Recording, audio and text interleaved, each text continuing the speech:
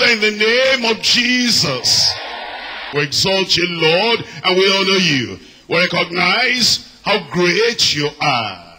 We recognize how worthy of our praises you are. We recognize that you love us so much, you sent the Lord Jesus Christ to die for us and to bear all our pain, all our sickness, all our infirmity. Lord, accept our praises in Jesus' name. There will be joy in every heart. There will be joy in every family. There will be joy among the members of the church. And the invitees, there will be joy in Jesus' name. And we pray, O Lord, that you help us to catch, to receive, to enjoy, to possess what you have got for us. We thank you because we know you have answered. In Jesus' name we pray. God bless you. You can be seated. I'm going to read a passage of scripture before I go on. It's in Acts of the Apostles chapter 8. Acts chapter 8, reading verse 5.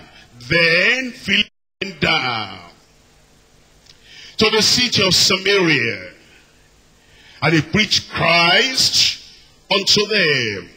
Philip, a great evangelist. Philip, the servant of God. Philip, one of those 7 elders chosen by the church to help in the distribution of food. Philip, when all the believers were scattered out of Jerusalem, he went to Samaria. And then we're told he preached Christ. And what a wonderful message to preach. No other message. From Genesis, Revelation, everything is about Christ. And as you go all over the Bible, the whole message is about Christ. Christ, the Son of God. Christ, our Savior. Christ, our substitute. Christ, our sin bearer. Christ, our sanctifier. Christ, the Spirit baptizer. Christ, our sufficiency. He preached Christ unto them. He preached the fullness of Christ. The Christ who saves. The Christ who heals. The Christ who delivers. The Christ who set free. The Christ who is all in all for us. Philip went down to Samaria and he preached Christ unto them. Anywhere you go, talk about Christ. What he has done. What he did on the cross. What he's doing today. What he will continue to do for everyone that calls upon him, that believes in him. He preached Christ unto them. By the way, after this, verse 5, near the end of the chapter, as he met with the Ethiopian eunuch, again, he preached Christ unto him. Everywhere he went, he preached Christ. And everywhere you go, you preach Christ. And we're told in verse 6 of the people was one accord. Give heed unto those things which Philip spake, hearing and seeing the miracles which he did. Always 2 things. There's something for you to hear. There's something for you to see. He said, he spoke, he preached. That's what you hear. Then he worked miracles. That's what you see. For unclean spirits, crying with loud voice, came out of many that were possessed with them. And many taken with palsies, and that were lame were healed. And this is where I'm going, verse 8. And this is what you need, verse 8. And this is the report you are hearing from every city, verse 8. There's the report we're gathering together from every crusade location. Verse 8. This is what God did, what God is doing today, and what God will continue to do. Verse 8. This is what we have experienced. Everywhere we have lifted up Jesus, we have honored Jesus, we have proclaimed Jesus, we have preached Jesus as the answer to every problem of man. This is what happens everywhere. And there was great joy in that city. There was great joy in that city. Everywhere you preach about Christ, everywhere you honor Christ, everywhere you show Christ to the people, there's salvation, there's healing, there's deliverance, there are signs and wonders, and there's always great, great joy. Now, we have come to this stage. And the question I'm asking myself is, we talk about freedom. We talk about healing. We talk about deliverance. We talk about salvation. The question is this: after freedom, what next? Have you ever thought about that?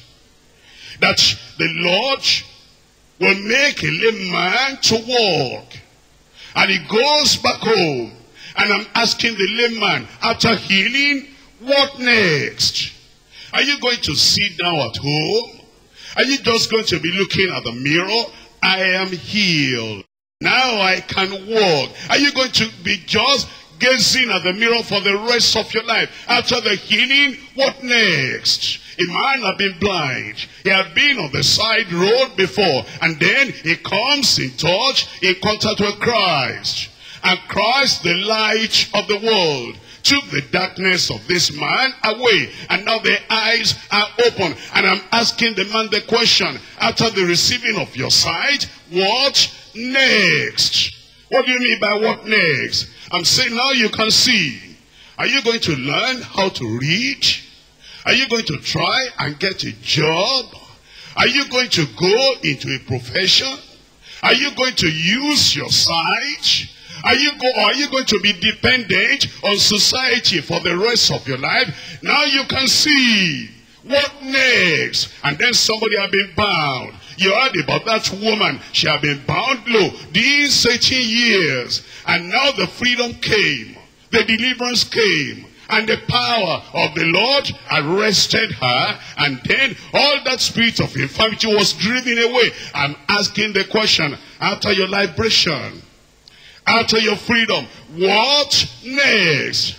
Are you just going to stay in the house and just be saying, I am glad, I belong to Jesus, I am glad, I am healed, I am glad, I am happy, I got a miracle?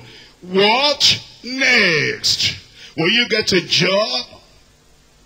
Will you learn a trade? Will you go to the market? Will you plan your future? Will you do something with your life? Now, all the bondages are gone. All the chains are gone. All the hindrances are gone.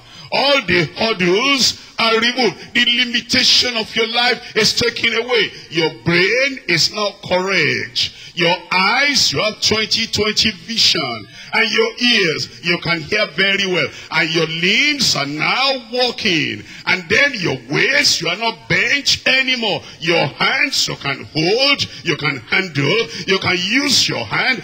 After your healing, what next? I learned of a particular man. And this man, he had taken exam so many years. It was an exam for law. He wanted to get a degree in law. And he failed and failed and failed. And then his own children, also they were interested in studying law. And they met him in the class. And they were taking the same exam. And the children, two of those children passed when they got to that age. And the man was still failing the exam. But he said, I have a brain. I have the books. I have the experience. I've done it before I failed. I will try again. And that man eventually passed the exam. And when he passed the exam, he was employed in a good place. I'm asking you the question. Now you're free. What next? Now you are healed. What next? Now you are delivered. What next? Now you can get up. Now the pains are gone. Now the evil spirit tormenting your life is gone. What next? How are you going to use the freedom to make your life a better life, a richer life, a higher life, a productive life, a prosperous life, a successful life, a life that contributes something to the world in which you live, that you make the world in which you live better than when you found it. After the freedom, what next? That's what we mean. From freedom to a glorious future. From freedom to a glorious future. I divide the message to 3 parts. Number 1, the purpose of freedom through Christ. Why are we free? Why are we delivered? Why? Why? You know, if you study children have a lot of lessons for us to learn. You know, your little children at home, you say, children, we're going to the village. And the next question is, why? You say, children, Christmas is coming, and we're not going to go to the village, we're going to stay in town. Why? Now, we're not going to wear this kind of dress today. This is the kind of dress we're going to wear today. The question is, why? You know, those children, they teach us. And we need to learn. We as adults, we also be asking why. I am free. Why? I am healed. Why? I am delivered. Why? God has given me a miracle. Why? We must know the why of our healing, the why of our deliverance, the why of our freedom, the purpose of freedom through Christ. Number 2, planning the future with courage. Planning the future with courage. Now that I am free, now that my yoke is broken, and I look at tomorrow, what do I want to become tomorrow? What do I want to do tomorrow? Or do I just want to be in this single place, just moving a merry-go-round? How am I planning the future? Now that there is nothing holding me back, sickness is not holding me back, infirmity is not holding me back, oppression is not holding me back, and then insanity is not holding me back, epilepsy is not holding me back. Now that my yokes are broken, the fetters are broken, the chains are removed, and now I am free. How do I want to use the freedom to plan my future? The planning the future with courage. If you ask me, somebody has planned the future. He said, in 5 years' time, there are 10 things I want to see in my life. In 5 years' time, I don't want to remain at the same level in my job. I want to be at this level. In 5 years' time, I want to be better in my profession. In 5 years' time, I want to be able to have this property. In 5 years' time, I want to build a house. In 5 years' time, I want to get another degree. In 5 years' time, I want to have this, I want to have that. I'm planning my future because now I am free. There's no limitation anymore. And since there's no limitation anymore, I can plan my future now without any limitation. And then I can say, this is what I'm going to achieve. You ask me a question then. What is the one single thing that I need if I'm going to get to that future? And I tell you, that single thing, the word is concentration. Concentration. When you say, this is where I am going. You know, where you are going determines the direction in which you take. You're not just going to follow everybody. You don't know where they're going. What's their plan? What's your own plan? Because where you are going, your destination determines your direction. Your destination determines the place you are going to take. Even the means of transportation you are going to take is not just because we're friends. You know, he is my friend, I am your friend, I am going this way, you are going this way. Although we are friends, our destination determines our direction. And therefore I say, bye-bye, my friend, don't you love me? I love you, but I'm going to a different place. I love you, but I have a different destination. I love you, but but I have a different goal, a different dream, a different destination, and a different future. And my future, my destination, my destiny determines the direction that I take. And then I concentrate. You know, you stand at the road over there, and you know where you are going. And because you know where you are going, as the vehicles are coming, you're looking, is that one going to my place? You concentrate.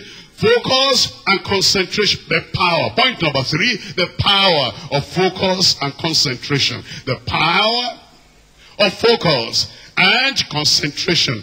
You know, you need to be asking the question every time. You know, sometimes people, when they come to this church, they're born again, and they're not asking themselves the question, after salvation, what next? You get married. After marriage, what next?